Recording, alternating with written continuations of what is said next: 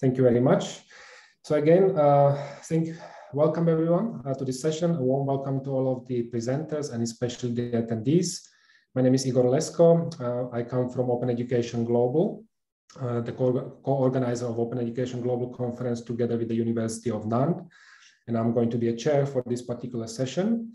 And we also have a rapporteur here, Judith Sebesta, who is the executive director of the Digital Higher Education Consortium of Texas in the United States. Welcome, Judith.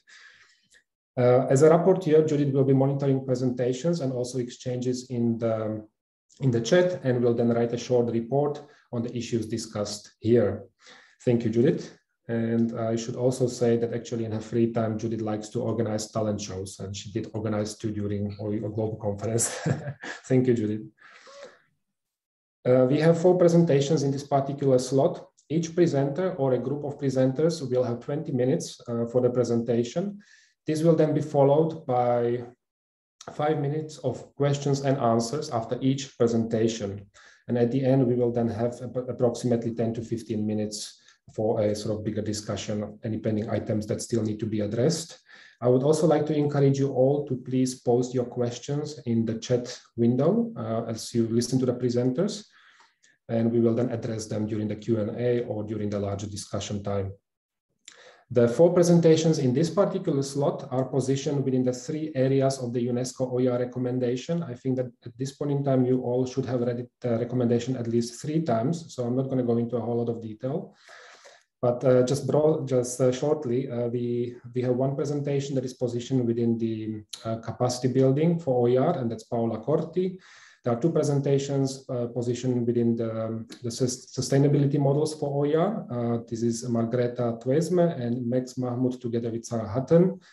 And the final one is related to the supportive policies for open educational resources, and that one is going to be done jointly by Javiera Atenas and Leo Havemann. However, as you will be listening to the presentations, it will become apparent that actually each presentation has a relevance for more than 1 UNESCO OER recommendation areas. So again, just a reminder that if you have any questions, please post them into the chat window during the presentation.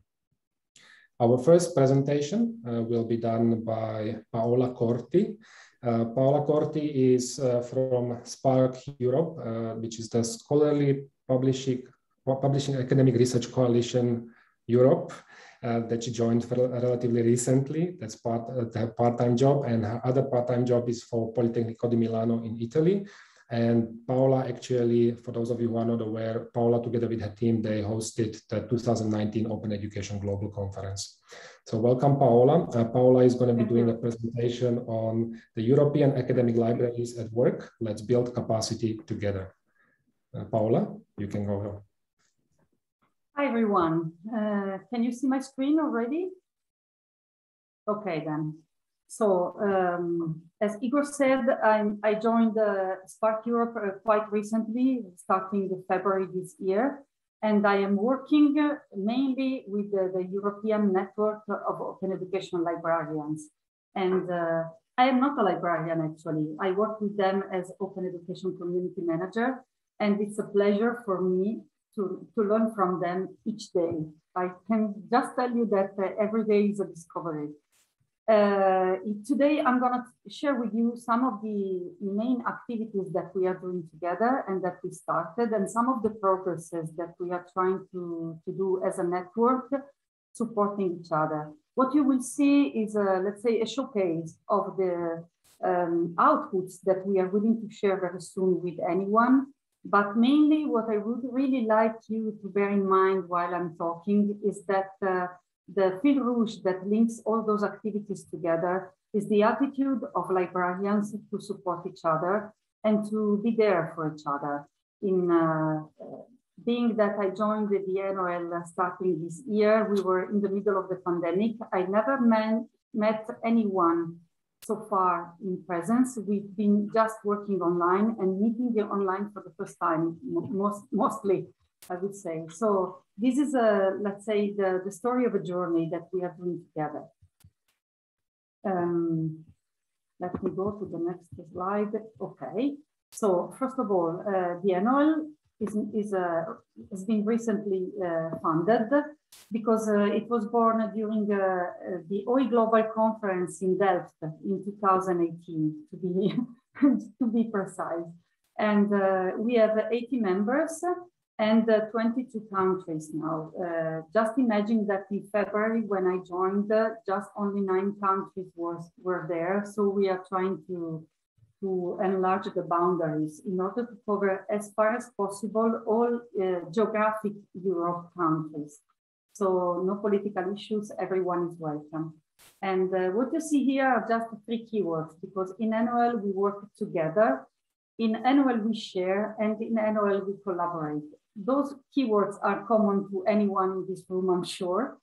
But for me, it's a surprise. I mean, I've been welcomed by everyone so openly, and the people in the room who know me knows about my enthusiasm, but it's not only just me. You have to have people on the other side, and we have a lot of them. What we are doing. So the first thing that I'm sharing here is, as you can see, we are working to share competences and skills that are already inside of the network. So one of the activities that we started is the Under the Spotlight webinar series, where we have those webinars organized by the annual within the annual network, but then shared openly, of course, in our YouTube channel, where our members share their expertise and share mainly which is their role according to what's required in their institution around open education. In cases they are working also at other levels, for example, we are happy enough to have many members who are involved in national activities and international activities. They also share about this level of involvement. But the focus is the steps and the actions that librarians can take in order to enlarge the open education scenario in their libraries. So the idea is to share competences and also talk about the struggles and be open to answer questions to people who are maybe newer to the field. And that's what happens in a very informal setting, very easily. And I would invite you to have a look at the 2 webinars that we already shared in our YouTube channel. What we are doing now is to prepare also in parallel with other volunteers, of course, open education drops. The idea here is to share very short videos done again in an informal way and with a very welcoming attitude. Short videos that you can enjoy while taking a walk when you need to pause from your work or when you're drinking a nice coffee. So they are very short and they provide short insight with basic concepts at the beginning, for sure, around open education. And the idea here is to help other librarians who are not familiar with basic concepts to get in touch with them and maybe consider to join the open education movement. Those videos, at the present time, we have a 3 draft version done by different members, and the idea is to have them in more than 1 language. So we are seeing that members are taking the lead in translating and recording the videos in their own language. Then we need a short post-production activity to be done, and we will share them in as many European languages as possible. Another activity that we are doing is to interview open education champions, and we have Katrin Cronin in the room. And she's one of the champions that we just interviewed. I'm so really grateful because she was great as always. And we are going to interview more. By the end of the year, we plan to have 12 to 15 interviews done and to, of course, share them openly. Because the idea here is to involve, being a librarian network, involve champions who are working as teachers, instructional designers, decision makers, any other role that dives into the open education scenario, so that our librarians, but every librarian, can benefit from those videos, having insights from other perspectives. We can only build this together. And together is a keyword that comes to my mind quite often, thanks to the picture book done with the other people in this room. So thank you for being here.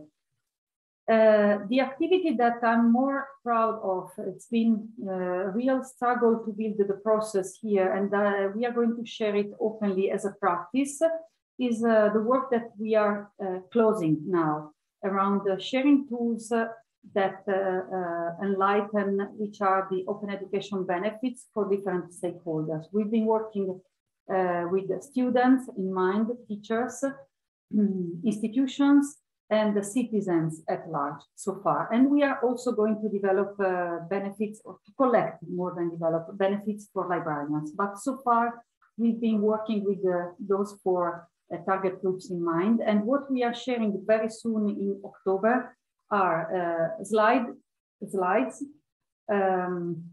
Twitter cards, and leaflets that anyone will be for sure allowed to reuse and adapt. The idea here is the process more than the result, because in the final result of those benefits tools, there will be no logo from Spark, no logo from the NOL. Our idea is that the main result that we are going to share are the templates.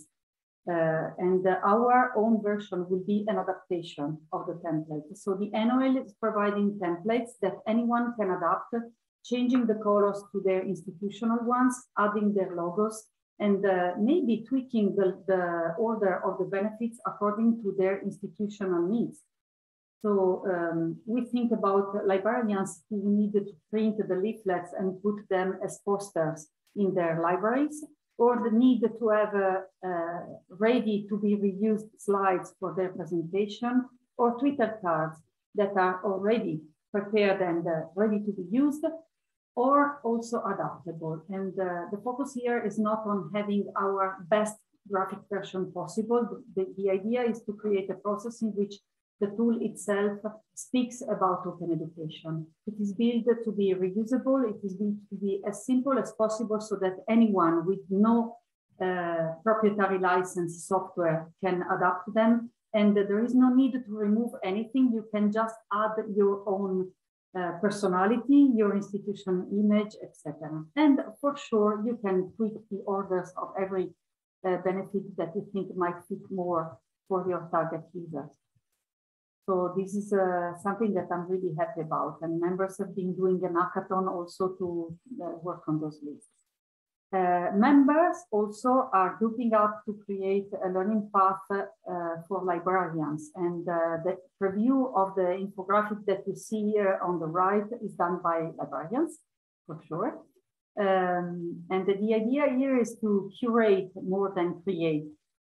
Curate a learning path for librarians around open education, providing them the best link that we can retrieve so far, and adapting the content just when needed, because we want it to be very practically responded to the needs of librarians. But we are not creating anything, we are mostly reusing and maybe adapting. And the idea is to provide something that is a quick tool to be reused, and it is always connected to the other tools that members are creating. And we are going to share all the links to all our resources in a Wakelet page. Wakelet is an open tool, and we have librarians, for sure, from the NOL, creating and curating the page there, where all the resources created by the NOL, all the resources adapted by the NOL, but also resources that librarians find to be very useful for their work in order to enhance the open education opportunities in their institutions are going to be shared here. And it's going to be public soon. I mean, it's not hidden, to be honest, but it's something that we want to wrap up at best during October again. So you see, many things are happening, but what I would like to share with you, as I said at the beginning, it's a journey that we are doing together, and journeys don't come without challenges. The challenges are always there.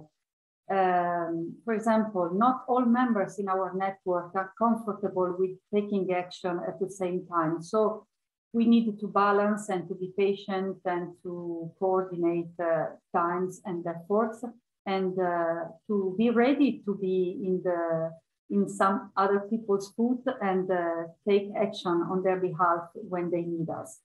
And also, sometimes it happens that they are not ready to actively contribute. So we are finding many different ways to enlarge the active member number, so that people can always feel welcome, even if the contribution at the beginning can be very tiny.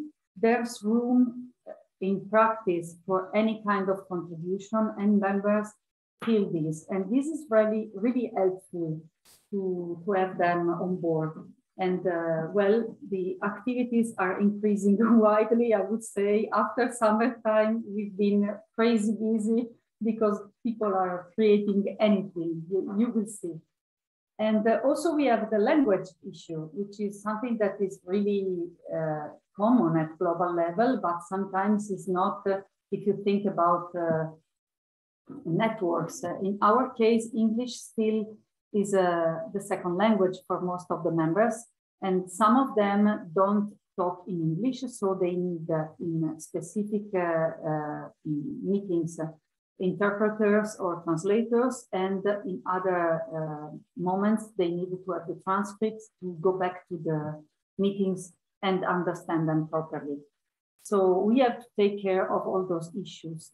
At the same time, this is really enriching, because facing these issues at the European level can be then a practice that can be enlarged globally. So it's a very interesting experience also, this one.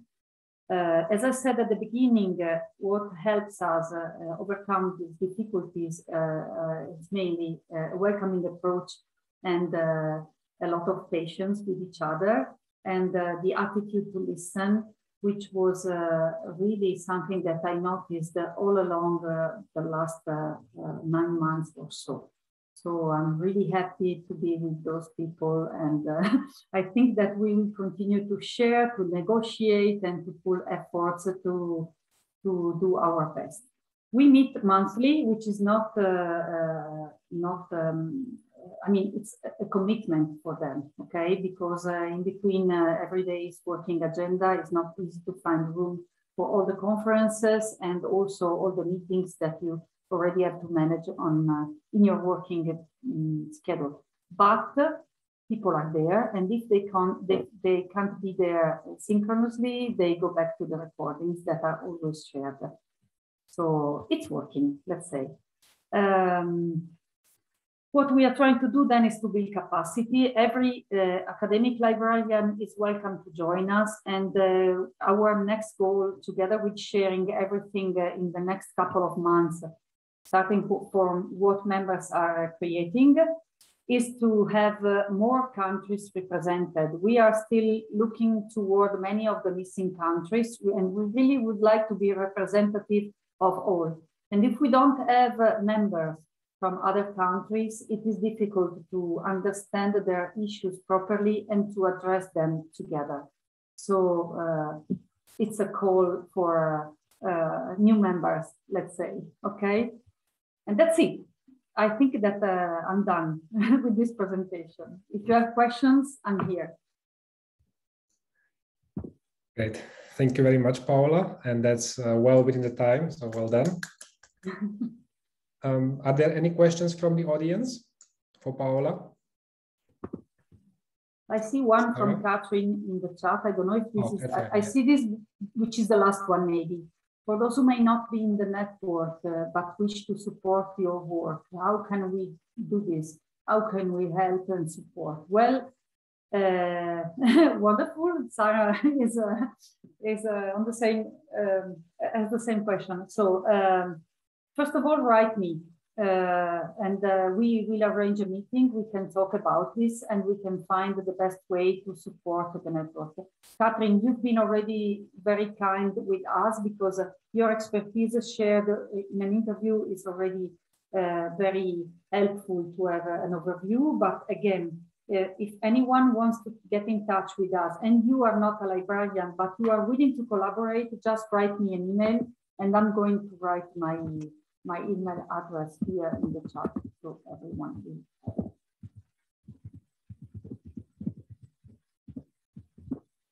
Okay. And I also typed it correctly, which is not usual.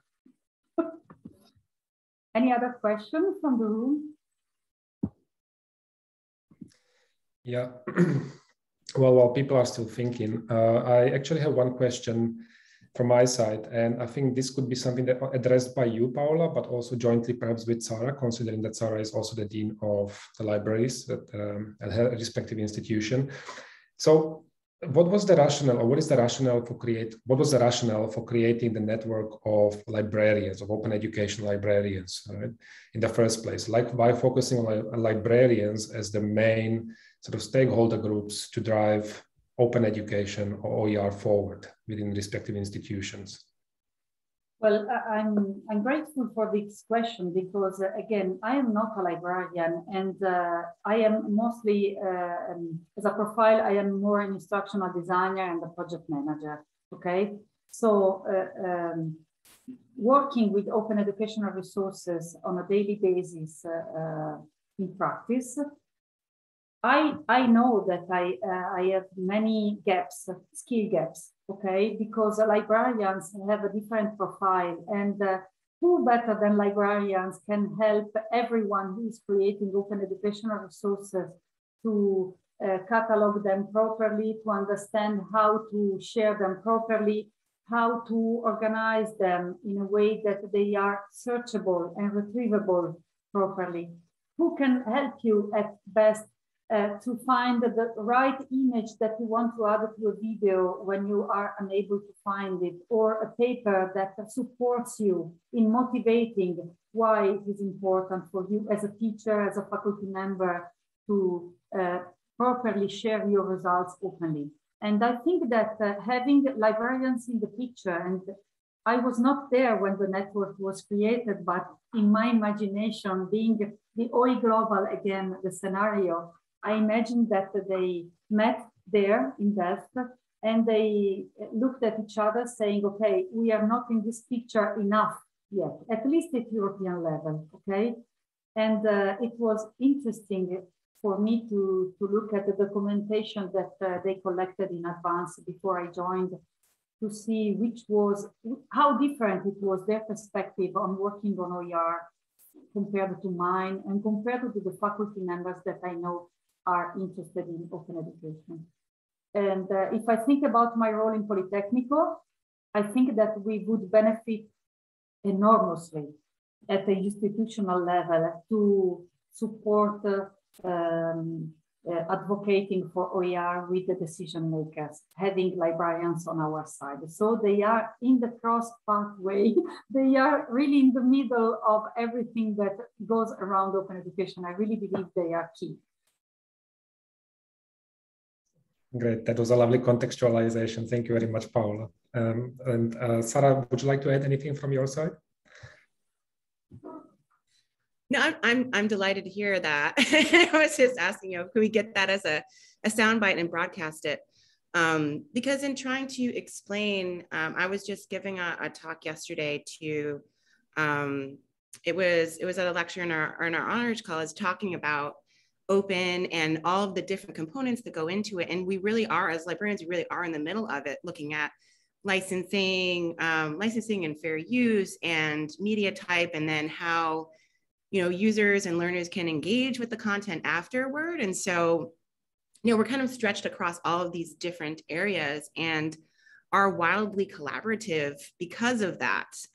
Because, I know some instructional design, I know a lot about licensing, I know a lot about curation and formatting and whatnot, but for that depth, we're so appreciative for the collaboration with other instructors, and particularly instructional designers who know how to put together all of the content in a way that is formatted for an optimal learning experience, because you can't be an expert in everything. Exactly. Yeah, so it's where the collaboration in these relationships and consortia and whatnot that are being developed are exactly where our hearts are at. So thank you. Thank you. Right. Thank you very much, Sarah, as well. And by the way, just to address your question around the soundbite, so the recording is going to be available shortly after this session, so feel free to do your edits as well and just lift whatever you need. Thank you. There are some additional questions here or comments from different participants. I'm not sure if you would like to voice them directly here, or if Paola, you would like to just read through them at your leisure during the session. Oh, okay, thank you. Perhaps we can then address them also during the bigger discussion time. But I think that one of the sort of key takeaways here for people to consider is that librarians are actually your important allies and also in many respects drivers of open education efforts at different institutions. And here, in this specific context, I think this is also important for those who are actually thinking of starting a specific open education initiatives in different institutions. So always think of the librarians, important allies. Thank you very much. I think that we can now, so congratulations, Paula. Thank you for your presentation. And we are also looking forward to seeing the outputs that you were mentioning in your presentation that are going to be released sometimes in October, the various tools that you have been mentioning that would assist different stakeholder groups in advocating for open education. So thank you for that impactful overview and the meaningful work that you've been doing. Thank you very much. We can now move to the next presenter. So essentially with the next presentation, we are moving from the higher education sector to the K-through to 12 sector or primary secondary education sector, just to be inclusive with the terminology here as well. We have here with us Margrethe Tveisme, who is from the Norwegian digital learning arena.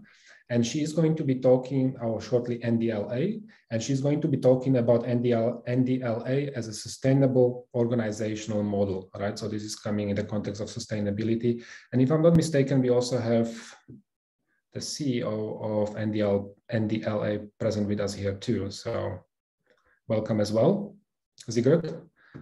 And please, Margrethe, you can proceed.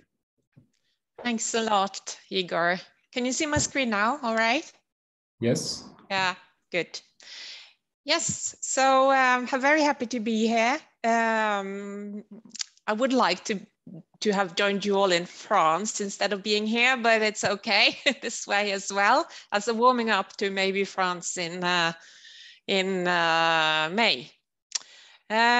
Okay, so I am going to talk about the Norwegian digital learning arena and to look at it as a sustainable organization model.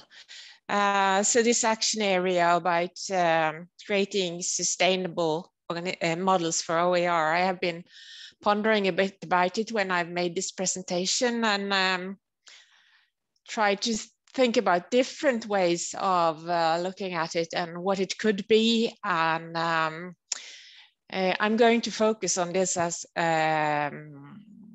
on how we are organized, but I also think that towards the end of my presentation, I'm going to get into more other issues or other aspects of sustainable OER. Let's see if I have the time at least. Okay, so just a short geography lesson. Here we are in Norway, and I am on the western coast of Norway, but our organization NDLA is scattered across Norway. We don't have a main office anywhere. We work mostly digitally, and then we see each other only a few times a year, and then we are very happy to see each other as well. So we are a small country when it comes to inhabitants, and the one major point about Norway is that education is publicly funded, and I'll get back to that because that is important on how NDLA is organized. So what is NDLA? Well, we could call it an OER repository, and it's financed, governed, and owned by the majority of the Norwegian counties, and you can see the counties here. The counties of Norway, and we need to go into a very short history lesson as well, because in 2006, two very important things happened in Norway. Norway got a new curricula for K-12, focusing on digital competencies and digital skills for the first time, the first curriculum actually mentioning digital skills and digital literacy.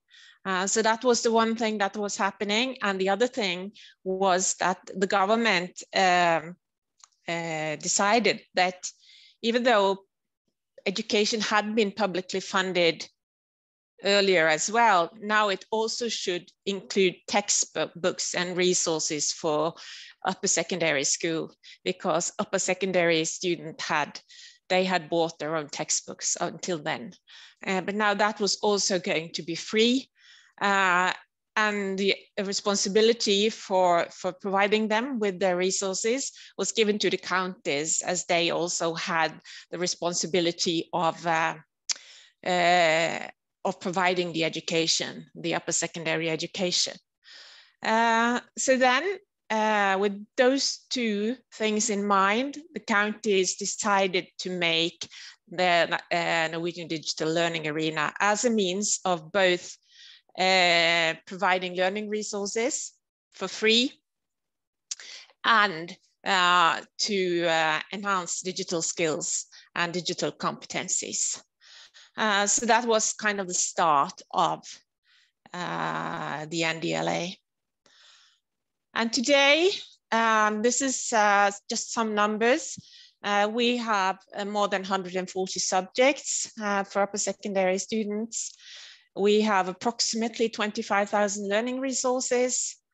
And last year we peaked when it came to visits. I guess a lot of websites concerning school did that last year because of the pandemic, but the numbers have stayed very high for us.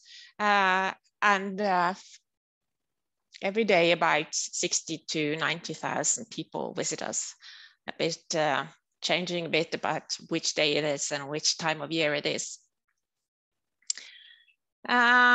This is a typical page on our website. The most of our material is organized into subjects, but you will also find some interdisciplinary cases. And you will also find a toolbox where you can find things like how-to tutorials, mostly like how to make a great presentation and how to work with the social environment in your classroom and so on and so on.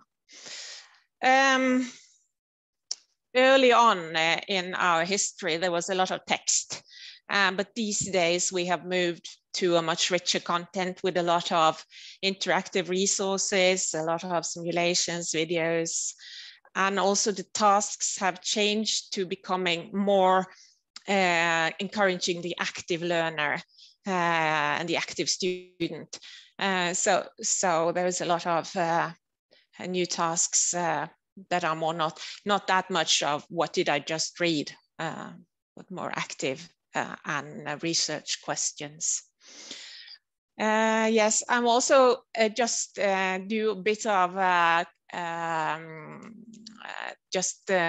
mention that H5P, if you're interested in using H5P to make interactive resources, you could look up my good colleague's presentation on that, which I also have linked underneath my presentation sites on the platform. Yep, then we are where we were supposed to be. This is the main point today.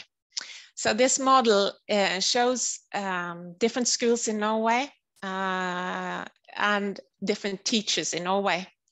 So our model of organization is that if you work as a teacher in upper secondary school in Norway, you can come to work for NDLA for a period of time. So you don't quit your job as a teacher, you just take leave of it for a while, and then you come to work for us. And then after a year or 2 years or 3 years, depending on what you do in our organization, you go back to your school. And this I have called a sustainable flow of competency. And what I mean by that is that this ensures that in our organization, we get new teachers with a fresh experience from the classroom into our organization that have recently been there with the pupils and know what's going on, and have kind of the pulse of the classroom with them as they come in. And that is really important when you're making learning resources for pupils. And then when they get back, they take the competency they have gained in NDLA back into their schools. And that competency can differ quite a lot. Most teachers work with making resources into subjects in NDLA. For instance, a history teacher will make resources in history. But also we have some specialized departments in NDLA, for instance, working with quality checks, working with ensuring that we have a universally designed resources, that the quality of our pictures is okay and our videos, that the language is proper and correct, and so on and so on. And we also have a department working with user experience, and that is both developing our webpage, but also testing our resources for teachers and students. Going to schools apply to be a test school for us, and then they go there and test resources. So we make sure that teachers and students find them useful and interesting. So there are very lots of different types of competency that our co-workers get and that they bring into school again. So in this flow, this circular flow, we don't drain the schools of their best teachers that they never see again. They get back and they share what they've learned. And also, as I said, we get fresh impulses from school. And some of them, quite a lot of them actually work part-time NDLA and part-time as teachers at their schools. So that is also a very good combination for us. And they stay at their school all the time. As I said earlier, we don't have a main office. So they just stay at a school. They have their workplace at school as they work with NDLA as well. So that is also a way that they maintain the contact with the school.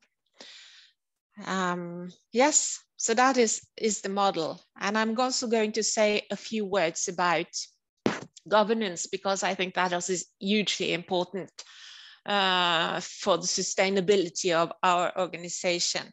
The fact that we are publicly funded by the counties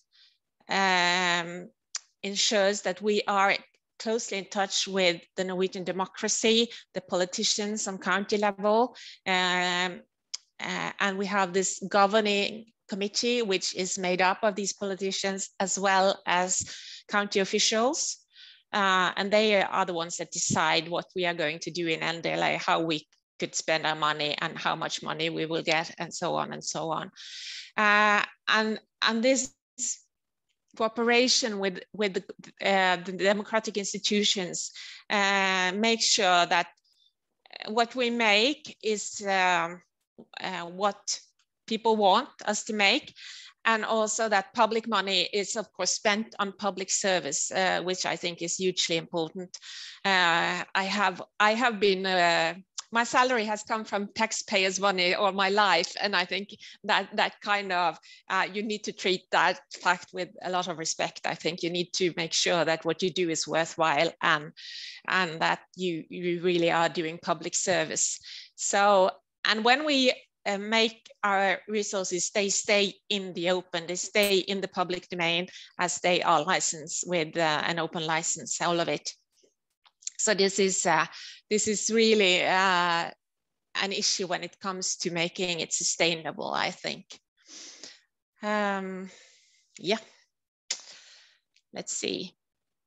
What challenges do we face in Norway as a provider of open and educational resources for upper secondary students? Well, Norway is a very modern country, but it's very much into the old paradigm of educational resources as a scarce commodity, so that you have to pay for it, and if you pay a lot of money for it, then it's probably good that quality and price are linked together. Open educational resources, especially our resources, is seen as a threat to traditional publishers. And the general understanding of open licensing in Norway is low, so that there are other ways of compensating. For instance, illustrators, that we pay them properly one time and then it's open and free. They are very skeptical towards that type of payment models. Also, when you combine this skepticism and the publishers' lobby and the politicians, then you have a rather potent mix, and it comes up again and again, this criticism that we make resources of poor quality, and that we are threatening the publishers' businesses. And when we are, as I said, and I looked upon it as a very positive thing, linked to democracy and democratical institutions, we are also very vulnerable to political changes of mind. So if the politicians decide that we are not in fact worthwhile spending money on, then we are out of business and we don't exist anymore. So that is of course a constant good in one way, because we are challenged by it and we need to make good resources, but also a constant threat. And I would very much like to see a much broader public debate in Norway on open licensing and open resources. That would be very welcome, and we hope that we can contribute to such a debate in the future. What else? What are we thinking in the future? And now I get to the part where I think a bit about other ways of looking at sustainability when it comes to OER. You all know this, the 5 R's of open education, of course. And the fact is that these 5 R's are very much possible to use when it comes to our resources. You can do all this with our resources. We have a very open license on them, and but it doesn't happen that much. It doesn't use that way. The teachers doesn't use it this way. They don't remix. They don't revise our resources. They take them as they are and use them as they would a textbook article in their classes. And the students also treat them as the same way as they would that kind of material. So we are thinking we need to do something about that to kind of heighten the level of knowledge and understanding of what you can do with our resources and why it is good for learning. And what we are working on now is a more personalized experience, so that you can get a choice to log on to our web page. You don't have to, you will never have to log on because it's supposed to be open to all, but you get the choice to do it. And then you will be able to kind of bookmark resources, find your favorite subjects, and so on and so on. And you will also get to use a platform for collaboration with other teachers and other students. And I think if we can make such a platform work with where teachers can show each other what they do with our resources and how they put them together, maybe that will increase the sustainability of the resources and the way they can be used, and also the knowledge about the 5 R's of open education. And then this is more into the future. We don't have any concrete projects going on this as speaking today, but our platform technology is open. It's open, so you can take it and use it. And we like to say that, but it's not quite true, because the code is not well documented enough for anyone to just go there and take it as it is today. So we need to make sure that our code is not only open, but also reusable.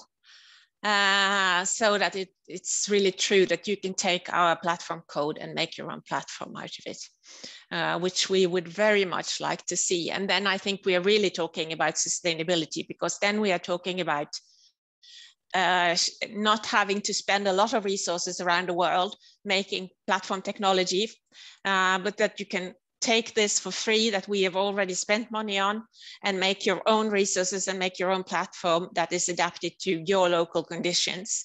So this is something that we would really like to see. And I think this type of collaboration and this type of sharing, then we're really talking about sustainability. So as Paula also was into, this is, I think this is the way to go. We need collaboration. We need more collaboration, and that is why we are here today as well. And that is really the key to further sustainable development of OER. I think sharing what we have and truly sharing technology as well, sharing the tools of making it happen. Yeah, so that was really what I wanted to share with you today. So thanks you so much. And we'll start with a picture of my colleagues. And you can see how happy we are when we finally get together. So thank you. Thank you very much, Margreta. Really appreciate it. Just a couple of remarks from my side. Well, first of all, I'm a big fan of NDLA. So thank you for coming here today together with your colleagues and sharing your experiences. I absolutely love your sustainable flow of competency approach that you described in your presentation. It's fantastic. And also, actually, it was interesting for me to see how you articulated the challenges that you face, because I can actually assure you with quite some, I can assure you that the same type of challenges actually resonate across the higher education sector as well. And I think that many of the participants here can attest to that. The collaboration aspect that you mentioned in your last slide, and you mentioned that that's actually why we are here. Would you be able to maybe specify what kind of collaboration you are seeking? Well, it would be nice to have friends working with the same thing. Just that is kind of the large picture, right? Because as it's much what Paula addressed, right?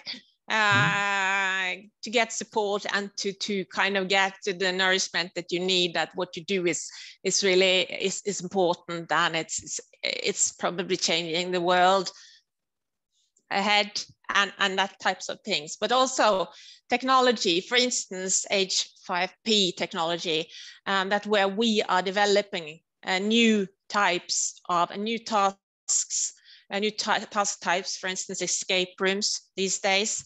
And we need a community, a larger community to work with us and share their tasks, because it's expensive to develop this type of tasks or this type of technology. But if we could have an international community working on it, that would be really, really great. So that is one thing. And also, if someone really was interested in our platform technology, well, then we had to kind of start working with the code, and maybe some people would like to help us with to do that, so that we could share our platform with everyone. So that would be one collaboration. But I also think that if schools in Norway could, for instance, work with translations of our material in issues where that's globally interesting, for instance, science. If they could translate into Spanish, French, English, and then put them online to share, that would also be a lovely way of learning languages and a lovely way of collaborating with others. Maybe, yeah. That's just some ideas that I have. Maybe Sigurd and Johannes have other things they could add to that. Okay, great. Thank you very much, Margreta. I really appreciate it. And I would actually also like to note at this point in time that we are addressing another area of the UNESCO OER recommendation, which is international collaboration or cooperation strategies. right? This was addressed by Paula as well and by you as well, Margareta. So thank you for doing that. There are numerous comments in the chat, complimentary remarks, appreciation remarks, and there are also some questions. So we will take a few now. We still have some time. So the first one is coming from Sarah Hutton. She says, I would be interested to hear more about the metrics assessment tools used to determine whether materials are useful or learning is taking place. Yes, I think I can answer that one. When we test, we have not got any great methods for testing the learning, measuring the learning that comes out of it, really. So it's more on a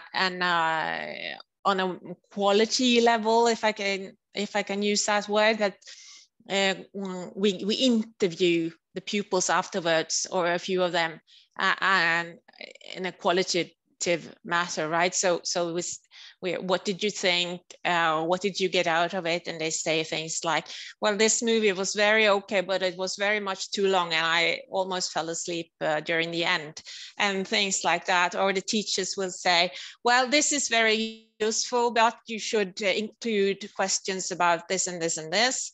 So it's much more on that level. So really learning measurement, we don't do that as for now, but maybe we will in the future. Great. Thank you very much, Margareta. There is another question from Ulster, who is asking, has there been any discussion of expanding NDLA into higher education? I assume that's in Norway then, or setting up a similar organization for that purpose? Sigurd, would you like to say something about that? Yes.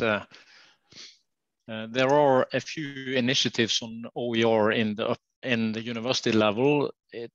I think that's more like the one we hear about at this conference. The universities are trying to support the teachers in different ways in order to create OER resources for sharing. But I think what Margareta mentioned in the start, the legislation that put the responsibility on the school owner to supply the students with free materials in upper secondary is not the same. So you don't have this mechanism in a university level. And that's probably why there are no such national initiatives. But they are trying to create teacher communities for sharing resources in university level. There has been discussion at the 1 to 10 level in Norway, but there are a couple of municipalities. So the organization model as NDLA has put up is much more complicated. And also there is a fight from the private sector trying to stop such an initiative that's going on in Norway. It's a small market, and the book companies or the private sector is afraid of the total supplies of learning materials if an NDLA for the 1 to 10 is will be born, so to speak. Yes, but this mechanism that you don't have in the universities, I think that's an important, very important factor for the sustainability of NDLA. Yes. And there was also a question about the budget further downstream, and we could say that the NDLA is funded with approximately 9 million euros a year. So it's a quite substantial budget. And the sustainability is also due to counties that has been very decided on. This is something that we will do on a yearly basis. But our cut of the total budget for learning resources are about 15–20%. So the counties spend the rest buying learning resources, digital learning resources, and textbooks in the open market. And also we could say that we have approximately 200,000 students in upper secondary school in Norway. And if we divide our budget on those numbers, or more precise on 160,000 students that are in the county's member, there is an annual bill for each student approximately 50 euros a year. And for this sum of money, we have these 140 subjects, and we have maybe 6-7 subjects for 1/3 of the students, because it depends on what kind of subjects we have. So we think it's the model also has proved to deliver quality for a reasonable sum of money. You can go and buy one textbook in Norway for the same price. It figures around the economy. Okay. Thank you very much for that explanation, Sigurd. So I think, well, we ran out of time for the Q&A at this point in time. So I would like to thank again Margreta and also now Sigurd for your contributions to this conversation. Thank you. And for everyone else who is present here, if you have any additional questions as they keep brewing in your head, please put them into the chat window and we will make sure to address them in the discussion session afterwards. Okay. Thank you very much. We can now move to the other presentation, which is going to be done jointly by Sarah Hutton and Max Mahmoud Varde. They are both located, well, Sarah is located in University of Massachusetts, Amherst, and Max is located within the Open Knowledge Collective in the United Kingdom. And their presentation is actually also positioned within the sustainability models for OER, which is the UNESCO OER recommendation area. But here they are actually, well, here it is mostly it's a slightly different issue, I think. But well, often when we are talking about sustainability in the context of OER or open education initiatives, the discussions tend to center on sort of funding model or lack of funding, right? But another important component to consider here is how those initiatives can be sustained through the work of sort of often volunteer communities in a way, or networks. And as we also heard, there can be more formal networks, as Paula has been speaking about, or as was addressed through NDLA as well. But there is potentially a danger of these networks if they are not open or inclusive enough, and this can have some implications on the sustainability of those efforts as a result. So I hope that I got it right in terms of your intentions, and I would like now to give you space to do your presentation bit. So please, Sarah and Max, proceed. Okay, great, thank you. I'm gonna go ahead and share my screen.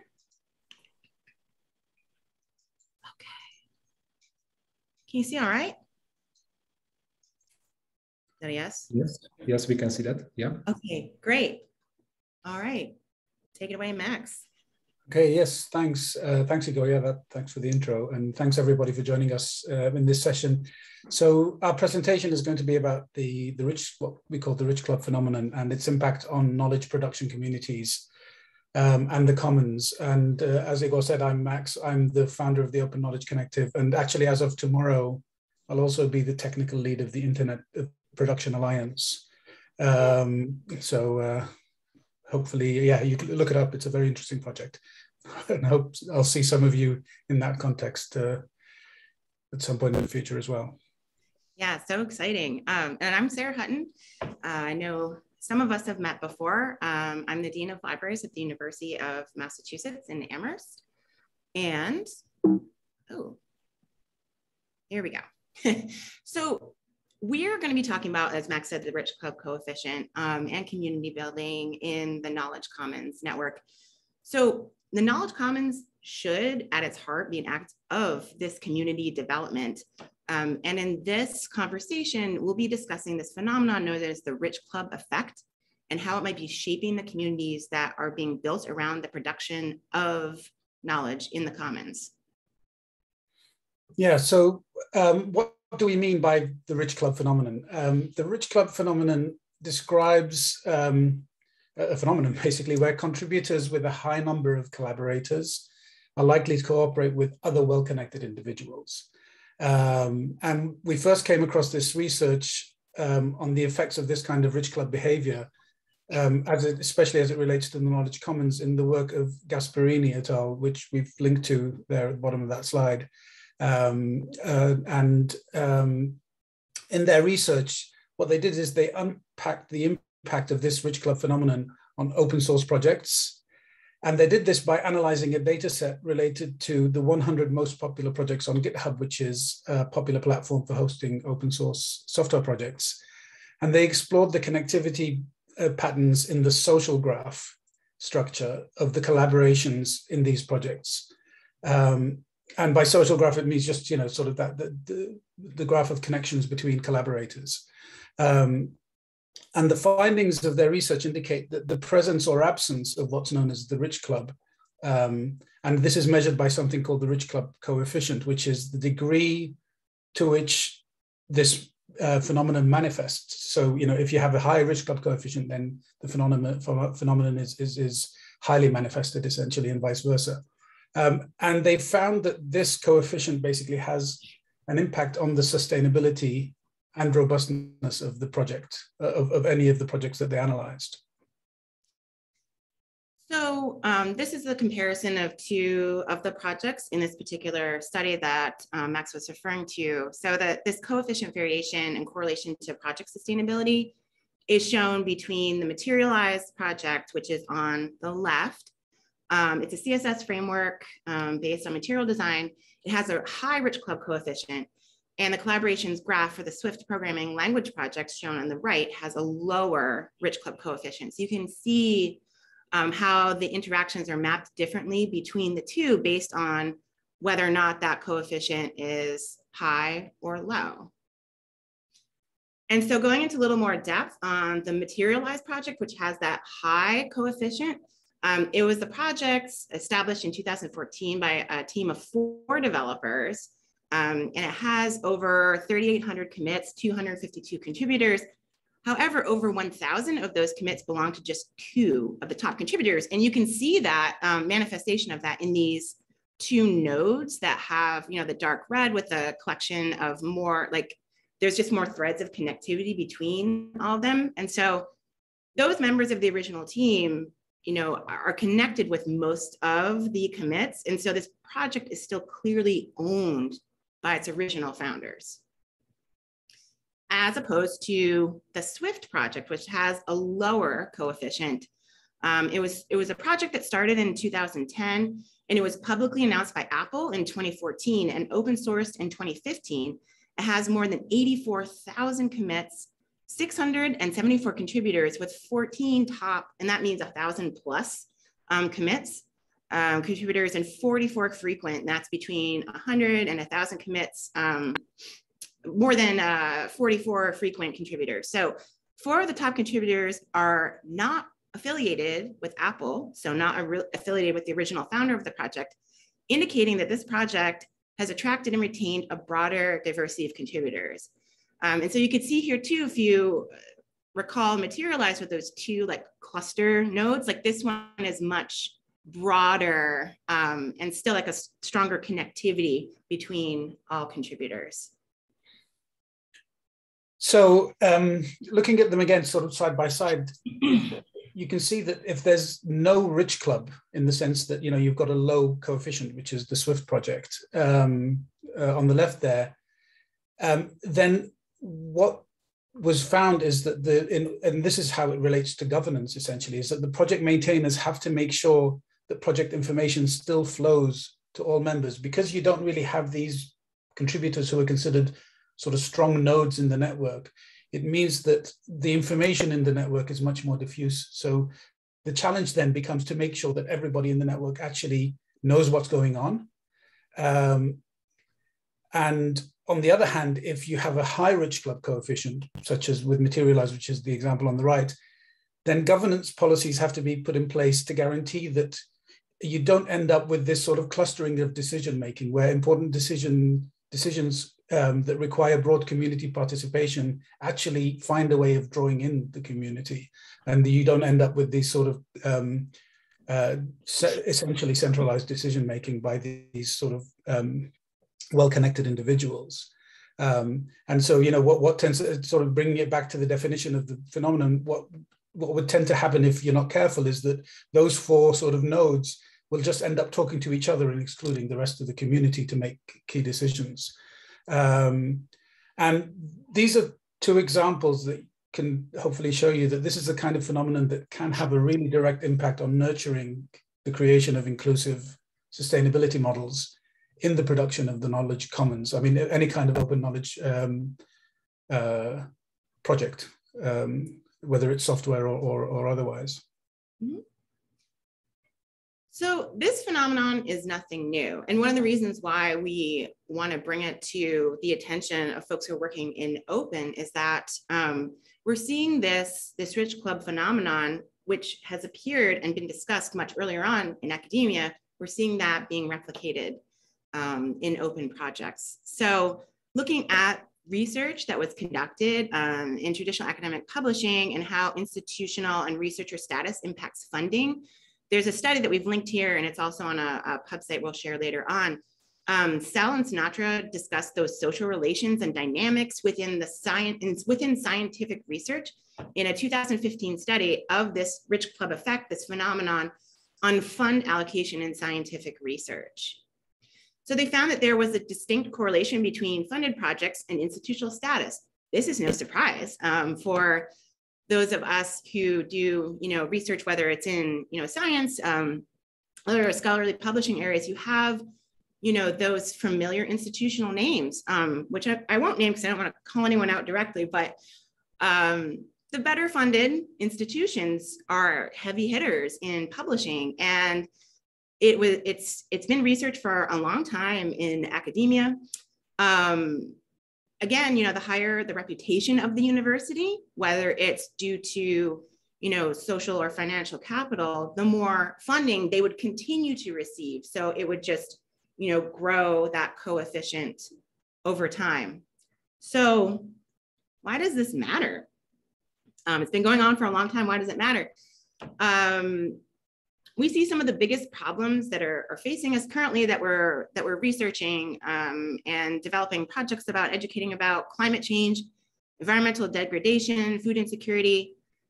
These issues are disproportionately affecting the very same people and populations that have traditionally been excluded from institutions of knowledge production. So this is in private, public sector, academia, everywhere. This is inequity. Yeah, and so those of us that are taking part in this event, of course, appreciate the role that developing the knowledge commons can play in mitigating a lot of these issues that Sarah mentioned and solving a lot of the resulting problems. But it's really important that those of us who are involved in the building of the knowledge commons take into account the existence of this rich club phenomenon and in the networks of collaborations that we're building. And through which we're producing this knowledge. And we feel that just understanding the effects of having both high or low coefficient rich clubs within these networks can help project maintainers mitigate the effects of this sort of rich club phenomenon in how the knowledge is being produced in their projects by ensuring equitable and inclusive contributions.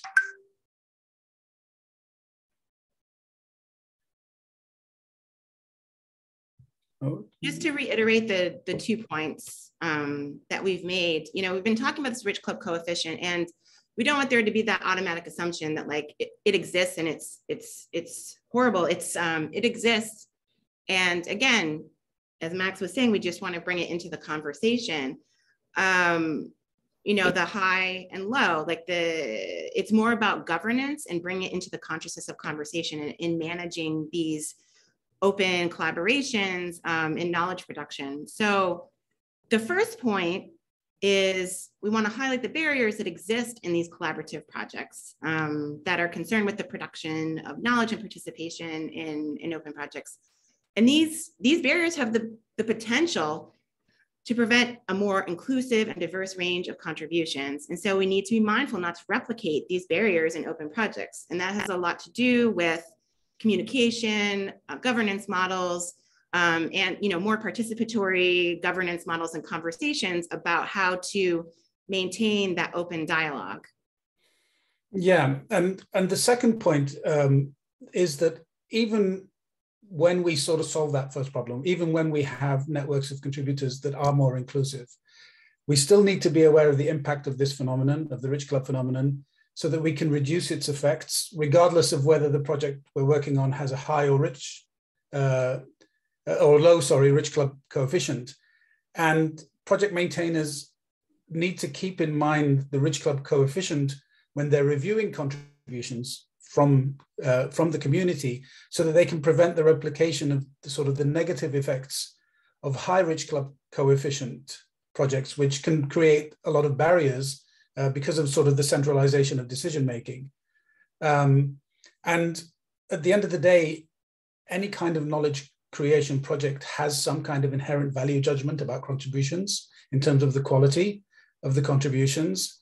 And project maintainers have to strike this balance between ensuring that the contribution that they're assessing is relevant to the project and useful to the project on the one hand, but also not creating these sort of artificially high barriers to contribution on the other.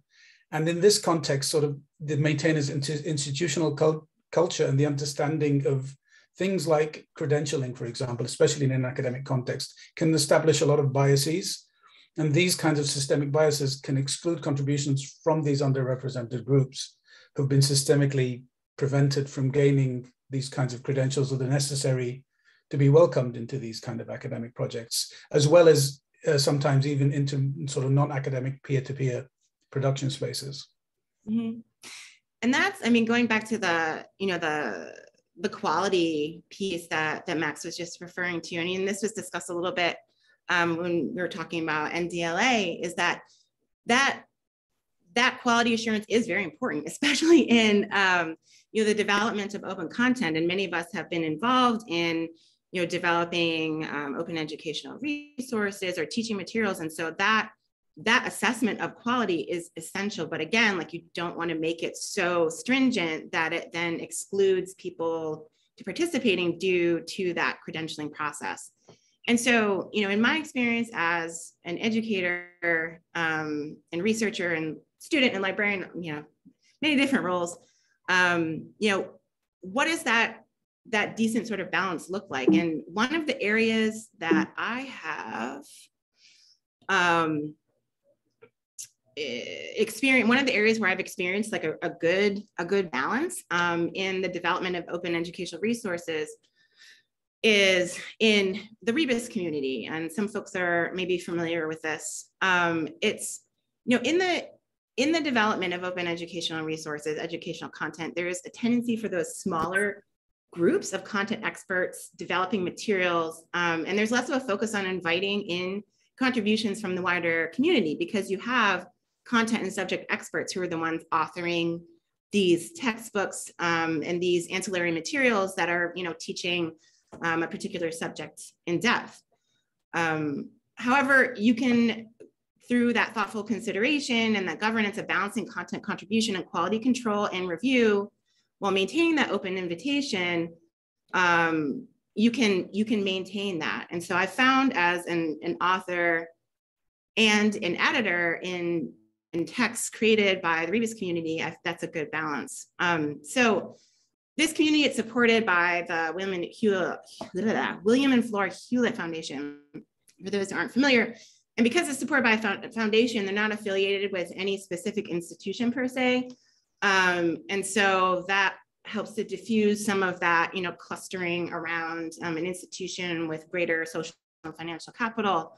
The peer review process is transparent and open, and all the materials are published openly online. It's a very open and transparent process. And, in particular, there are these calls to contribute, and brainstorm and exchange and meet up.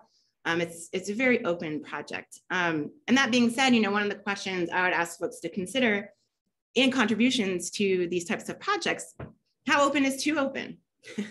when you're creating educational content, especially if you're mapping to particular competencies or standards, do you think that the development of some of these curriculum materials would suffer from too many cooks in the kitchen, having too many folks like trying to drag the content in too many different directions. So that's something else to consider as well.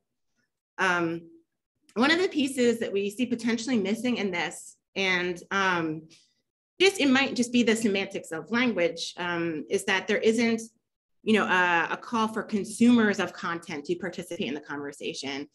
We're wondering if it's the exchange component, but also, to make it more participatory across different languages and understanding, would it be better to change the way that the language is framed to broaden that invitation? So what we're doing with this presentation is really hoping that it's going to be the start of a dialogue. And what we'd like to do is to invite any kind of project maintainer, whether you're working on an OER project, an open scholarship project, open data, or open source software even. I think the NDLA's sort of software call for contributions was very interesting in that context. Then, what we're doing is inviting you to basically join this conversation. We've created a form online that there's a link to there, and we'll provide another link at the end of this presentation as well.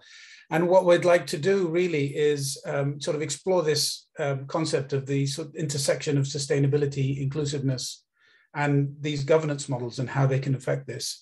And what we'd like to do is really just sort of start to aggregate these responses and create a longitudinal conversation essentially about this idea. And so we have this, and I'll just open up the live pub. Let's hope this works. It's always a risk. So this is our open publication. It's on PubPub. And as Max was just mentioning, this is the place where we pose those questions to help facilitate a longitudinal conversation. And so the questions that Max was just referring to, we have embedded here as a Google form. We invite any of you and any of our colleagues at the other events that we've presented this concept at to answer these questions. Just more about, how can we open up the contributions to knowledge production? We invite people to talk about different projects they've been involved with where they have noted a Rich Club coefficient, whether high or low, and just, some of those experiences that we share as colleagues participating in open development. And our intent, as Max said, is to establish this like ongoing dialogue. And so within this publication, here's today's event, session details, and we'll type up the takeaways after this and some of the responses to the form in aggregate. We have discussed this topic at the Creative Commons Global Summit this year and at the International Association for the Study of the Commons Knowledge Commons Virtual Conference as a part of a panel. And so as we continue the conversation, we're going to be including, these are the folks that were a part of the discussion. This is some of the stuff that we talked about, and welcoming people to contribute their thoughts to that, to really just make this a long conversation that we can carry across, geographies, time, and spaces. And the intent is really to use this discussion as a way to dismantle some of these barriers with the emergent themes that we see from this ongoing research. I'm going to go back to, hey, there we go. Thank you. Just a minute. You've got 1 minute left. Yeah, thanks. So yeah, that's it really. Our presentation. There's a link there with, it's just a simple page with a form. It's like a general feedback form. Of course, we've got the pub that Sarah just mentioned for the sort of the more detailed responses. But if you just wanted to get in touch, then that's the greatest. Just visit that URL and fill in the form. And let us know how you'd like to engage with us on this. Yeah, so there.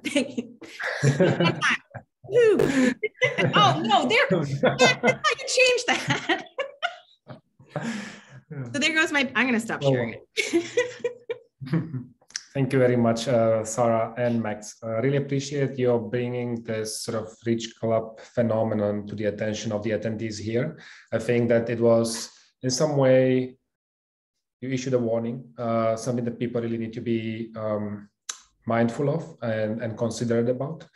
And I really like your invitation for people to participate. So thank you for sharing all of these resources too. And by the way, I think, well, this particular framework probably has got applicability across a range of different contexts.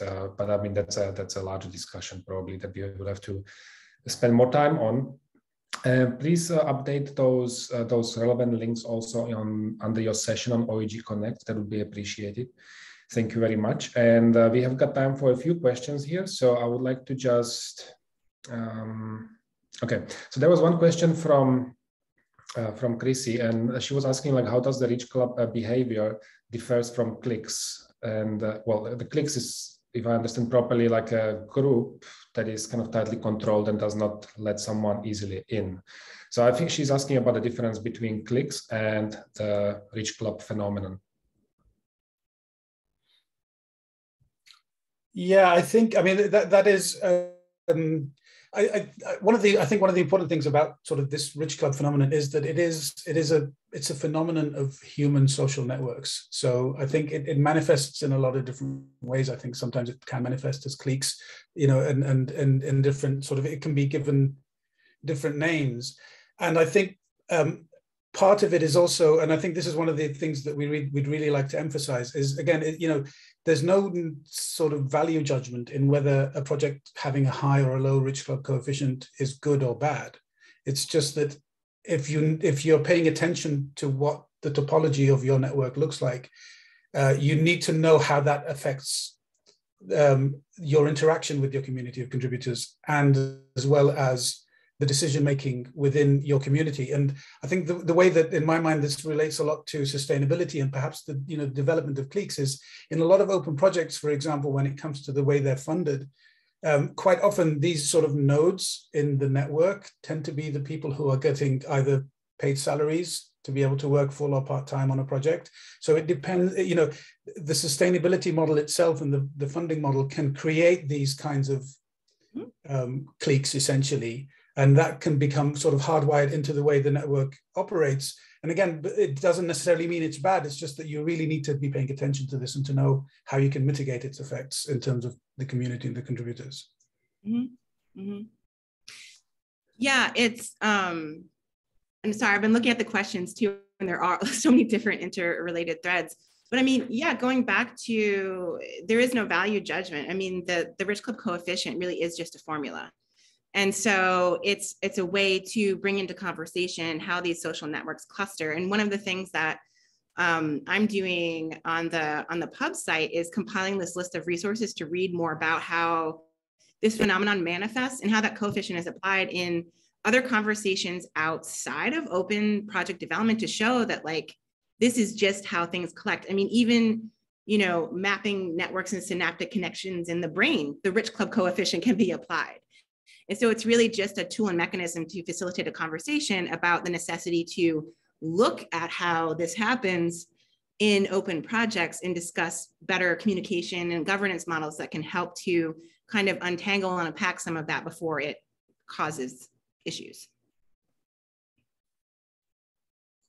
Thank you. So we can, I think, well, there's quite a lot of buzz happening here right now. So, but I think we can take another question or two. Well, Chrissy asked another question, but you have already answered that in terms of writing up some materials around the topic, which you have already shared with us too. And there was a question from Paula here. How do we balance the need to fasten decisions or to make decision-making faster, making processes, and avoiding the reduction in the number of nodes? Yeah. And that's where more on the governance comes into play. I've talked about this a lot with Max and some of the open software development projects that are in library land, particularly within the Future of Libraries is Open project or Folio. I know that for some people that'll make them shudder, because it's a very complex governance model, and it's an ongoing conversation, you know, where you have technical council, product council, community council, and the intent is to have it be an open conversation, but you still have difficulties in connecting points of view. It slows down conversation, slows down development. And so it really is this balancing act of, you know, how much conversation and discussion and, you know, part of that, you know, democratic process is enough to move forward. And it could be based on, like, you know, in order to meet the needs of your stakeholders or your constituencies or whatever, but how much is enough before you just kind of like basically talk the thing to death and then it never gets released. I mean, that's what a lot of us are looking at. Like, we have deadlines for development releases, and we have to meet also different, you know, curriculum standards and different government standards or institutional standards. So it really is like this very delicate balancing act. And the conversation that we're trying to have is, where do you see, you know, beneficial governance models in your open projects? Let's start collecting them together in this long discussion to see if there is something that we can map out that is useful for all of us in many different situations, where it has that flexibility to move fast or slow depending on context. If I may just quickly sort of pick up on that point, that as well, is that I think what we've imagined is sort of being able to create this kind of taxonomy of governance models. And so, I mean, anybody who has any knowledge of any research, for example, that they can share with us, and so we can share within this conversation, it would be great, so that, you know, you can actually start to understand that if this is what your network looks like, then these are the kinds of governance models that you might want to be looking at. And creating that kind of mapping would be, I mean, that would be sort of the ideal scenario that we can imagine. Okay, great, thank you very much. So thank you again to both Sarah and to Max for your presentations and for answering those questions. We have reached our time limit for Q&A. So in the meantime, I encourage you all to please, well, specifically Sarah and Max, to scan through the different comments and questions in the chat. If we do have time at the end of all the presentations, we can still address some additional points. But we can now move to the next presentation. So thank you very much again, Sarah and Max. Well done. And thank you to everyone for your active participation. Now I would like to invite Leo Havemann and Javiera Atenas to take the center stage. So both Javiera and Leo are going to be discussing a topic that is relevant for another UNESCO OER recommendation area, and that's developing supportive OER policies both at institutional and governmental levels. And Javiera is now based at the University of Suffolk in the UK, and Leo is based at the University College London, UK. Well, they both have got so much expertise and experience in the sort of open education policy space, and not just the open education policy space, also open data space, that we would have to spend quite a bit of time here discussing it. But yes, they have got lots of experience, and they've been participating and driving in different initiatives in this regard, and published quite widely on that as well. Recently, they published a fairly large publication on open education policies that use guidelines for co-creation. So using co-creation as a framework of action when people work on open education policies. And they've also been leading the Open Education Policy Lab activities. And here in today's session, they are going to be giving us an overview of the state of open education policies, where we are at the moment, with a presentation entitled Landscapes, Maps, and Territories of Open Education Policy. Where do we go from here? So Javiera and Leo, please take the stage. Thank you, Igor. Thanks very much, Igor, for that lovely introduction. Let me just get the slides, make them visible to you. I hope you see them now. And so thank you very much. Today we're going to talk a bit about landscapes, maps, and territories of open education policy. So what do we mean by this? Well, we've been doing quite a bit of work on mapping policies, and that's partly about figuring out what kind of policies are emerging around the world, at what kind of levels these policies exist, and working towards a kind of a landscape understanding of a big picture, and that's kind of very much ongoing. And this got me thinking about the phrase, "The map is not the territory," which is a quote from the philosopher Alfred Korzybski, and it reminds us that it's really hard to know reality, that whenever we simplify and summarize the real and make a representation like a map, or try to produce an overview of it that we might refer to as a landscape, we remove so much, and what we actually select is so little. And so it's actually sort of appealing for trust to say, I've selected the most important things here. But we really need to think about who does the map making, what makes it through their filter, and the fact that maps are often designed to privilege certain kinds of things, like borders, like highways, or superstores. And these can fail to represent or even see the things that are most important to someone else who's not in that position of being the map maker. So I wanted to talk a bit about policy with this in mind, because in some ways making policy is like a kind of roadmap that's supposed to show us how to get from A to B. And sometimes the policy map we're making is of a little known or unseen territory. And as you can imagine, if you're trying to follow a map that doesn't adequately represent the territory that you're in, and that you're trying to find your way through, this could be a real interruption or delay to your journey, or you might have to turn back. And we think this has some relevance for the idea of policy making, and how do we know that policy is going to be appropriate, is going to work, is going to be well received, and as Catherine Cronin says, enabling. So in my work with Javier on this, and also in my current PhD research project, and also someone that works in a higher education institution, I've been really interested in particular in the local level policymaking that we're doing in institutions, or that we hopefully will do in institutions around open education, and the relationship between policy and practice there on the ground of the territory, and between that policy level and national and supranational levels.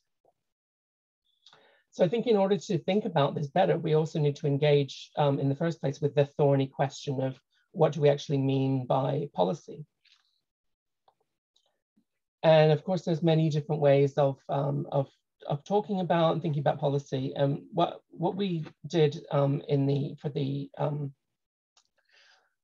guidelines for co-creation that we produced, that Igor mentioned in the introduction, was we actually came up with our own definition of open education policies.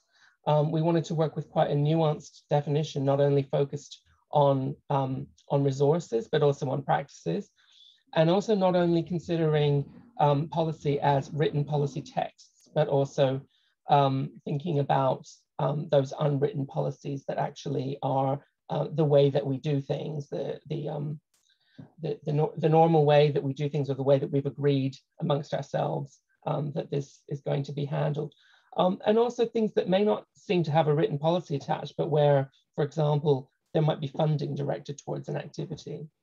So we have to think about that as also being a form of policy, even though those kind of undocumented kinds of policy are a bit harder to discover. So thinking about policy in open education, it's just advanced too far, as a kind of pyramid. I think that this represents, this is a graphic designed by Javier that represents how, in a sense, how policy is supposed to be working when we think about it from the point of view of supranational organizations like UNESCO. They're providing recommendations and kind of a vision for open education that's a foundation for national policies, and then national policies should provide not just the kind of foundation, but also maybe funding and really support to enable the activity that should be going on within institutions, because that's kind of where the thinking particularly about higher education here in the higher education institutions, that's where you've got the academics, the students, the people who are going to actually do the activity, and who are currently doing open education activity often in the absence of policy. And the absence of policy, you might say, well, if they do it in the absence of policy anyway, then do we need policy? But I think what we see is that it's very much a sort of more of a niche activity most of the time. So policy really is needed in order to enable so many more people to participate in this kind of activity, I think. So what we would like to see to activate more activity at the institutional level would be a much stronger commitment, not least in terms of unlocking vital funding streams at national or at also state or similar levels. But progress here seems to be really slow. So we've got kind of supranational level, really kind of strong message, especially from UNESCO. And we've got, you know, kind of leaders and advocates and really enthusiastic participants at the institutional level. And currently, I think, struggling to get the attention of those governments that hold the purse strings. So this is just a really high level kind of headline overview of what do we know from the landscape. And a key thing here is that open education policies are still fairly thin on the ground at the national level around the world, and also at institutional level. So we have some great examples which really show a path forward. And one of the great things about having organizations who produce open policies, that they very often openly license their policies so that others can adapt them. And I'm sure even if they haven't openly licensed them, they would be pleased to see some of the elements that they've put forward as key being echoed by others. And also open education policies where they exist currently tend to be quite OER focused. And there's also a kind of a wider realm of open educational practices that relate to and support OER, but also other practices that are around opening up aspects of education, opening up access and participation. And is this an issue that these are less discussed or less well understood in the kind of policy discussion? I think maybe yes, because if we consider OER in isolation, then I think that it seems that the overarching goal of open education is to produce and use OER rather than to open up access and participation in education.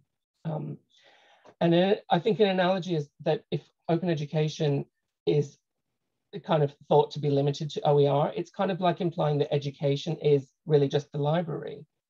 So at the policy-making level, I think we need to think about a wider range of practices and the capacity building that we need to support people in taking up those practices.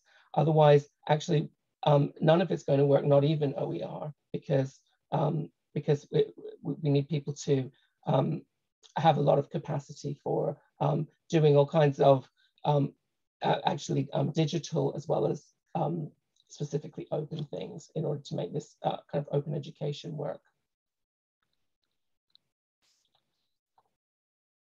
So I was hoping I could call on Javiera to join me for the next part of the presentation to talk about some of the types of OER policies that we've encountered as we've been reviewing the landscape. Hi everyone. Thanks, Leo. Basically, this typology it comes from a study that we did with Fabio Nascimbeni and other people called Backstage for the JRC a few years ago. And it's been a bit adapted of what is kind of the current landscape of open education, or where you can find open education within like a policy ecosystem. So first you have like the classic dedicated open education and OER policies. That's kind of the most classic policies you can find around. Then you have policies derived from the national government action plans. So Yangon-do has some examples, I'm sure about it. So it's basically policies that may come from a national commitment that a country has been made within the national action plan in a time frame with OGP. You can find some open education embedded in ICT or digital education policies. I called it ICT. I think I need to kind of update that petal in the flower and call it ICT-digital education policies. In some of them, you can find a component of open and open education.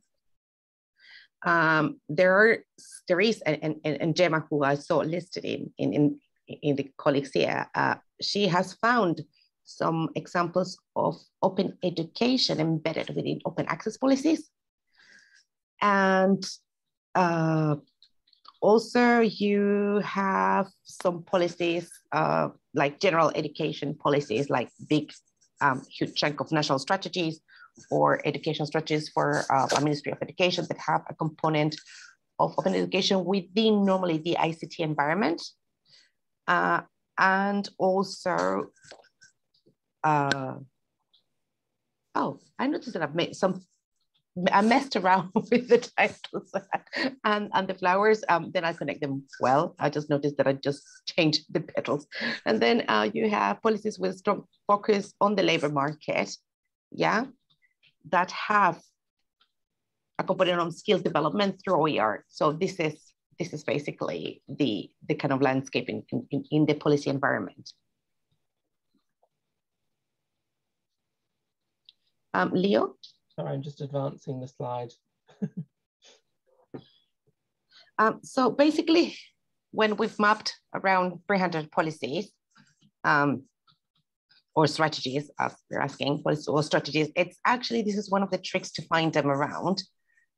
We found out that the most common and that comes from strategic priorities is OER policies and open textbook policies, and also digital education policies that have a component of open education. So that comes from normally the strategic, institutional, or national level. Some policies that come from a strategic strand, yeah, but are less common are policies that talk about practices instead of focusing on the resource, it could be textbook or OER. So this is kind of where it looks more. Then you have least common ones are labor market ones, and policies that talk about open education within, for example, the open science context. And this is normally from mandates at university level.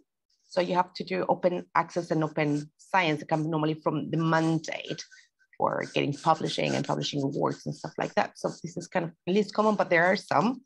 OGP, very little, and very little in the last round of OGP commitments.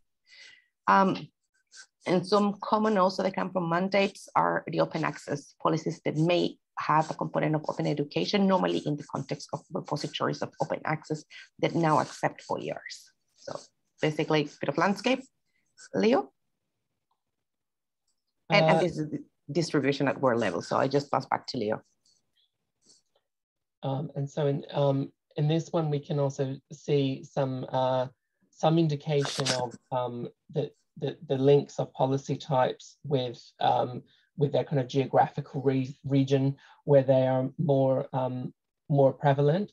So as we can see, the OER policy, open textbook policy, is in the top right corner there, most found in North America, to some degree Europe, and educational policy with an open education component, sometimes with more of an emphasis on practices. We've seen more evidence of this in Latin America, which is interesting. And we will share the slides so that there are a few more that I will kind of do a quick overview. How are we doing for time, Igor? Sorry. You've got 3 minutes left. Great, okay. So it's important to think about some underpinning structures in open education policy. Copyright is key here. You don't want to end up creating policy which is in conflict with the way in which you need to handle copyright, other kinds of agreements that you have, or kind of laws that need to be complied with. Open education policies need to work with your wider thinking around educational innovation. Overall policy coherence with other policies which touch on aspects of open practices like open science, open access, open data, and your other policies which are not open, like copyright, or the ways that you kind of got governance around use of data and things like this will need to come into play when you're thinking about policy development in this space. And we've highlighted here 6 key elements of policies.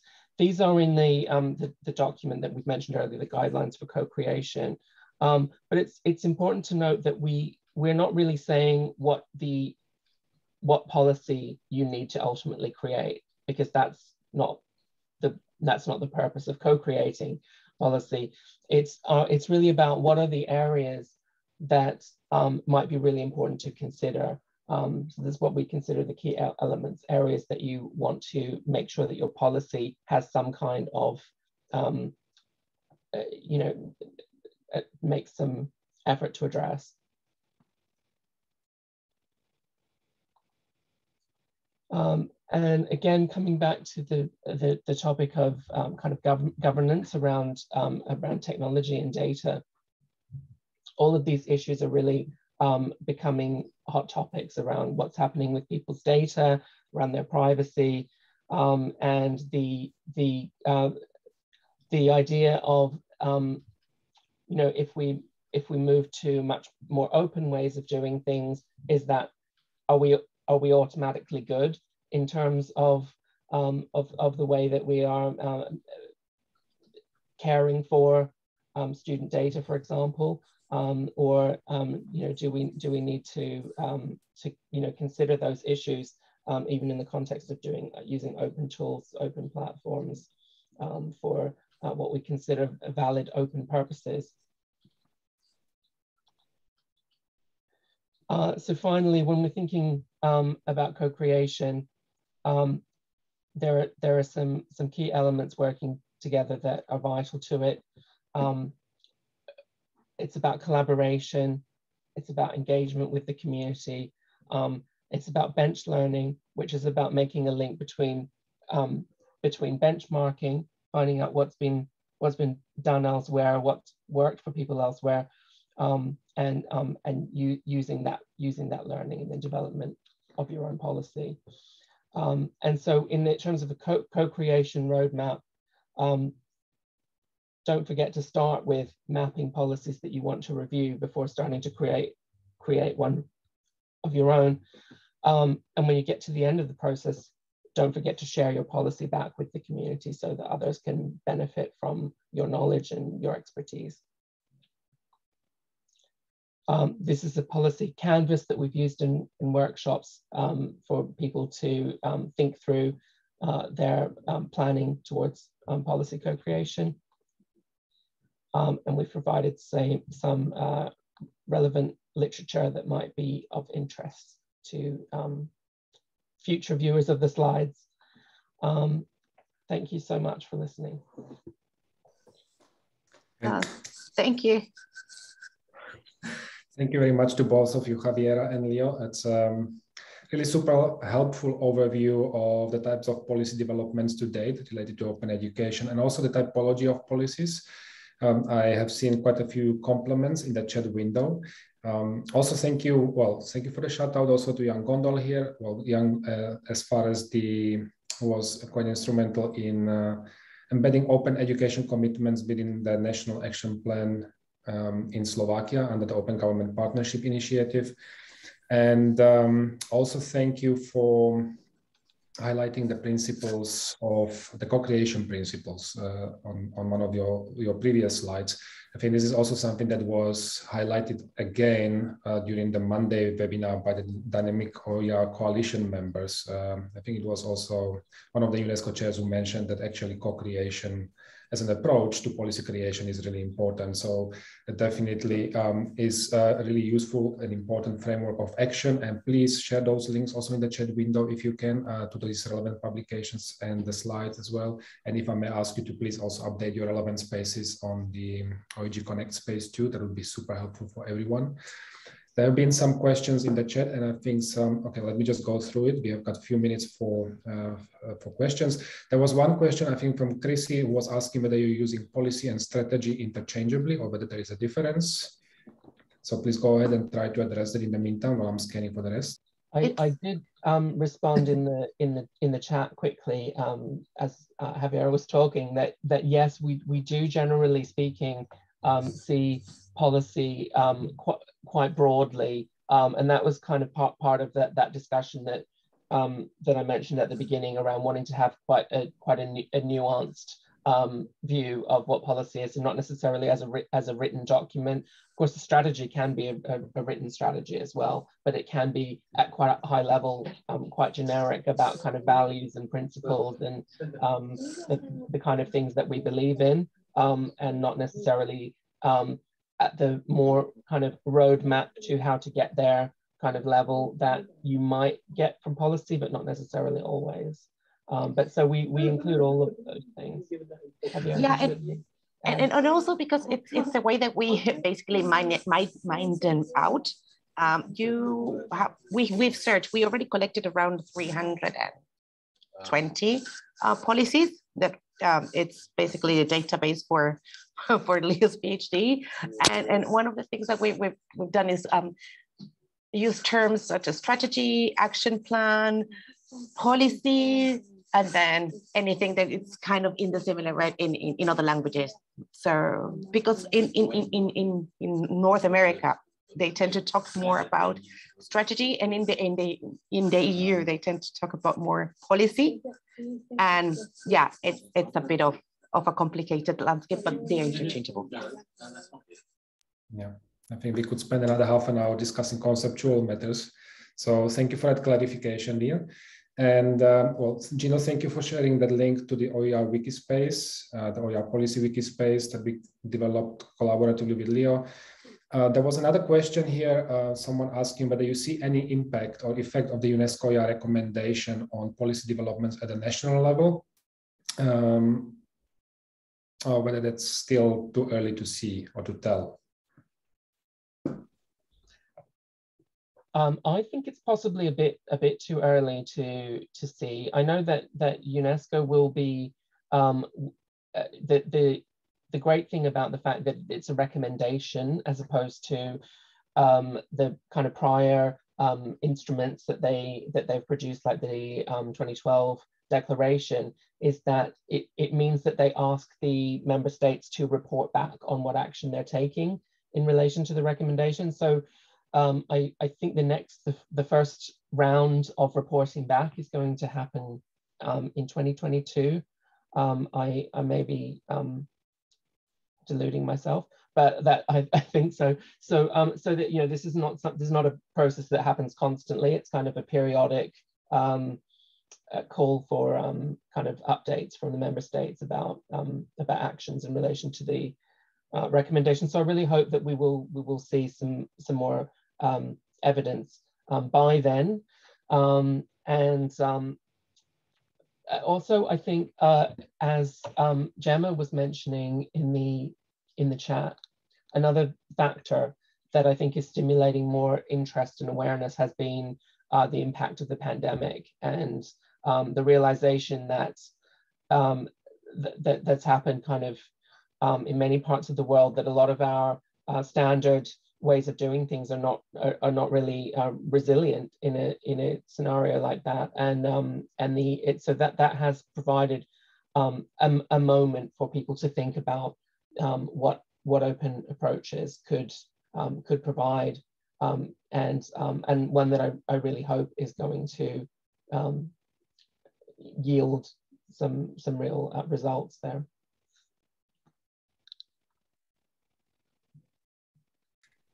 Thank you very much, Leo. And Javiera, thank you for addressing the additional questions in the chat window directly. That's really appreciated. So we have now exhausted the Q&A question slot for everyone for this particular presentation. So thank you very much.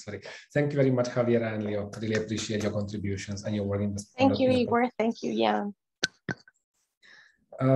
So we have got another, I think, 10 minutes left. This now can open up the discussion for everyone. So if you have any questions for presenters, for all of those presenters, you can ask them now, but otherwise I also have one general question that I would like to ask all of you. And just for your brief input. Okay, so while we are still waiting for any additional questions, I'm just going to pose a question. As I was listening to these presentations and just kind of reflecting on the content of the discussion, one of the central themes that resonated across the different presentations today, for me at least personally, is the role of network and communities. And networks, which can be both formal or informal, are really formed to achieve different goals or objectives. And as we heard today, they can be formed to foster collaborations, to share practices. Networks of communities can also help sustain open education initiatives in the long run. National or international policy networks or communities are also important in the context of open education policy developments.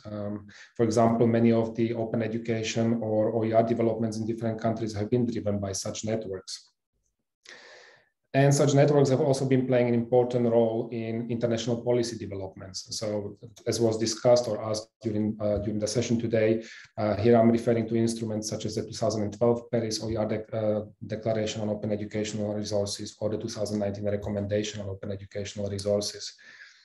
But when networks do not function effectively, maybe they may not be inclusive, or they disintegrate over time because of lack of funding or because of other matters. Rich club phenomenon might be one of them. This can impact open education development, and or it can affect their gains that were made or in different countries.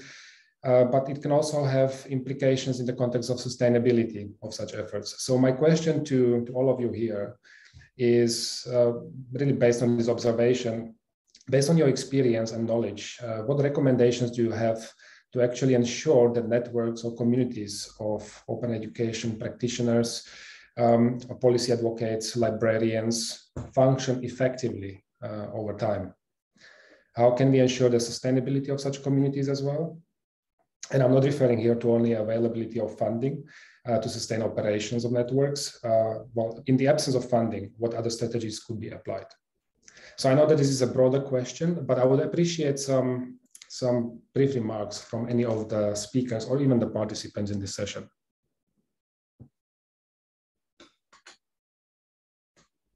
And Sarah, you're muted. No, I know. I was just saying, right, with what Gino just put into the conversation, because I mean, absolutely. And that's a part of it, is that when we're looking at policy development, who are the governing bodies that are coming up with these? And, you know, that's a part of what, you know, I'm interested in discussing. I have no magic solution to that other than like making the conversation about the development of the governance as transparent as possible and continually inviting outside of the normal realm of discussion or groups for additional participation.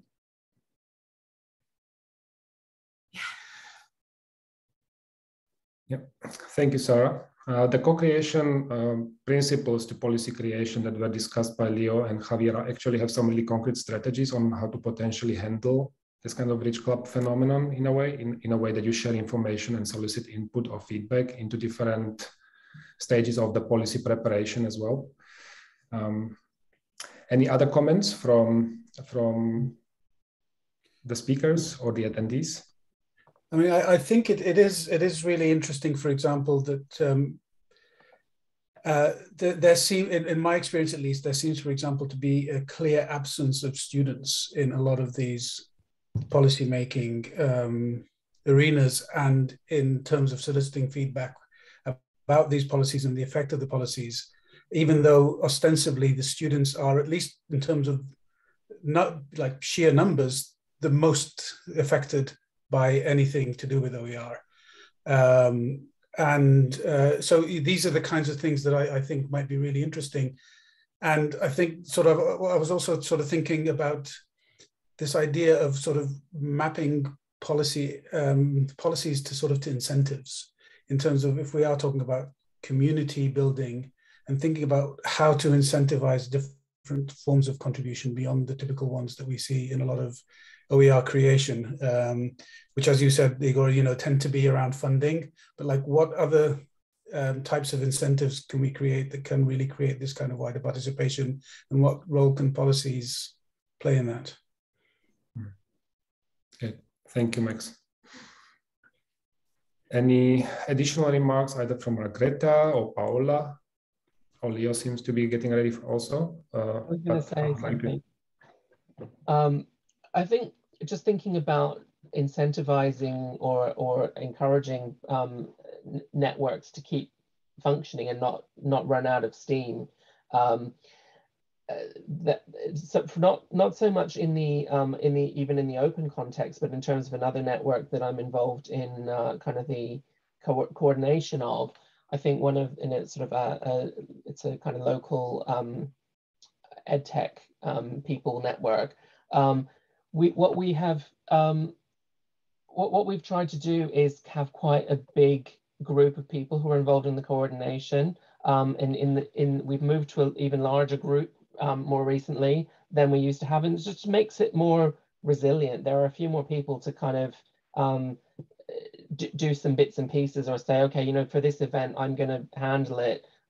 When a lot of us, especially over the last year and a half, were kind of saying, we know we should be doing something, but we don't have any time.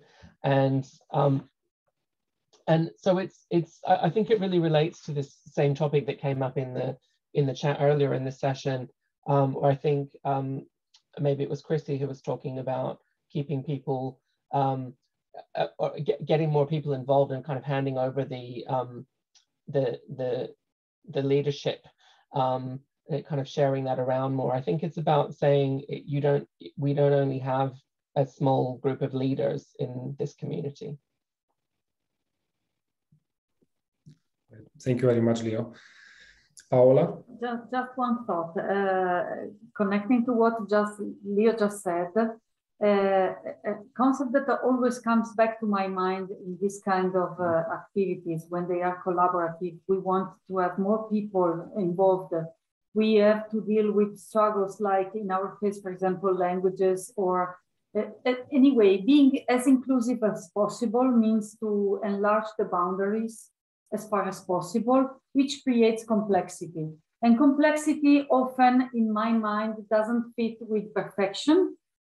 Why should we care for perfection? That's my question. We should care for progressing, and being able to deal with the non-perfection in everything we do is a way that allows us to think that what we do really matters and can be changed tomorrow by anyone else.